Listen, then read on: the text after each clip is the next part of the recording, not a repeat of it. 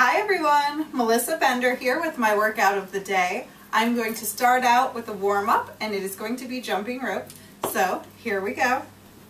It's always good to warm up your muscles before every workout. And jump roping is a really great way to do that.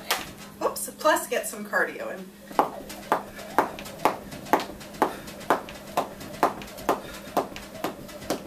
Okay, for the next exercise, I'm doing burpees. So, hands go flat, feet jump out, you get into a push-up position, do a push-up, dump your feet forward, lift up your hands, weight should be in your heels, and jump for the ceiling. That's one. Straight back down. 2. 3.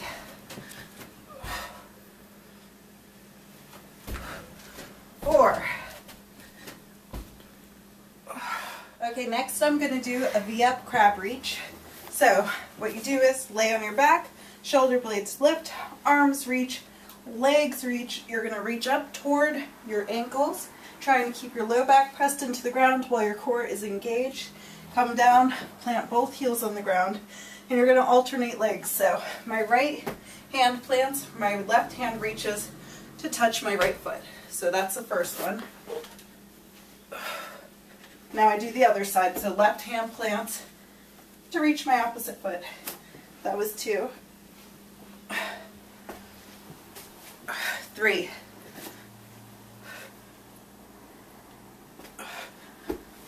4. If you want to make it a little bit harder, make sure when you go up and touch, you go all the way down slowly and then plant. 3.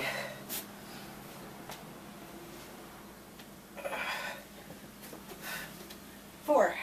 Next I'm doing a low jack frog jump. So this time I'm going to go into my plank position. I'm going to jump my feet forward so they land on either side of my hands. I'm going to come up, my hands can come to prayer position at my chest.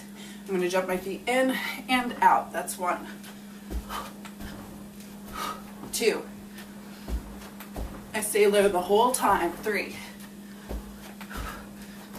I'll show you from the side. 4. Actually, that was 5. 6. 7. Okay, next I'm going to do oblique drops with an elbow touch. So we're going to really work our whole abs and core. But I'm going to plant my left hand firmly on the ground underneath my left shoulder.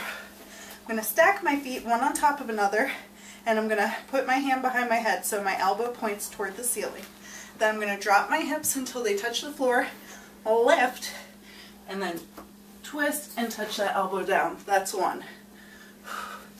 Lift and twist. 2. Really, it's a challenge to keep your balance. 3, and that's a good thing.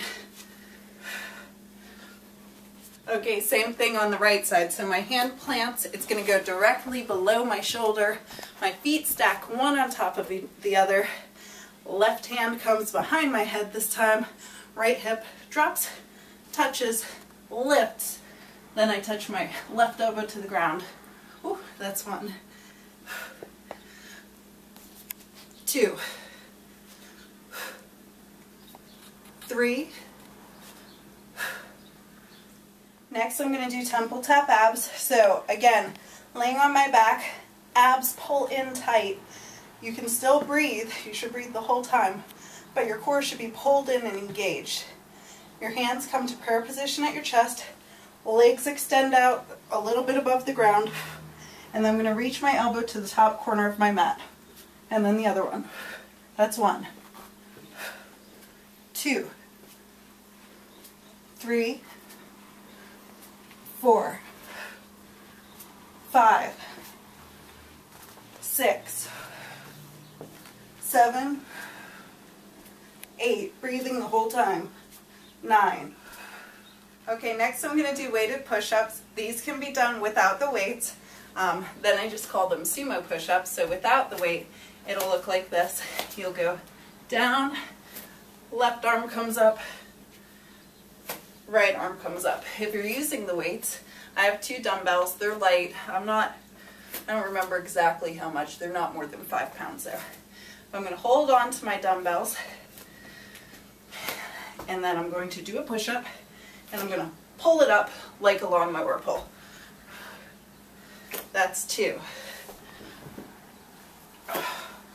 3,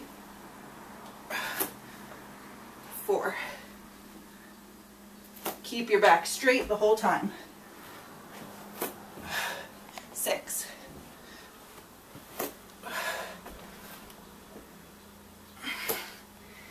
8. Next I'm doing a Warrior 3 lift. I'm going to do this on both sides, but I'm going to start out with my legs slightly bent, fingertips touching the ground. My right toe reaches back behind me and touches. No weights on it. All my weight is in my left leg, and especially my left heel. You can see I can even lift up my toes if I need to. Okay? And then I'm going to keep a slight bend in this arm, keep my core pulled tight, lift. I meant to say slight bend in this leg, not arm. And then we're going to reach out, activating our whole core, really challenging our balance. That's 1. Light touches, no weight going down.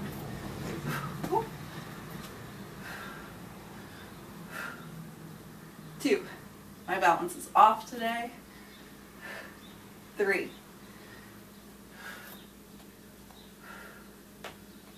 Okay, same thing on the other side. So this time my right leg is going to stay planted, my left leg is going to lift.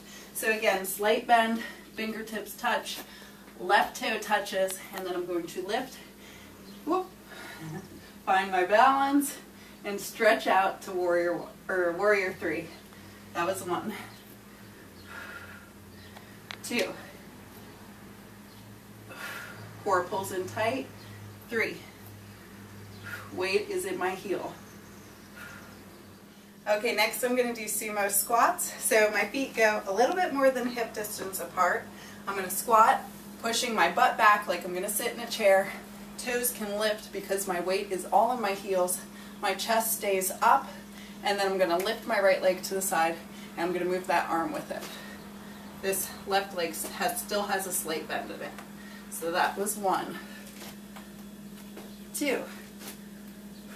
3. Weight goes in my heels on the squat. 4. 5. 6. 7. 8. 9. Okay.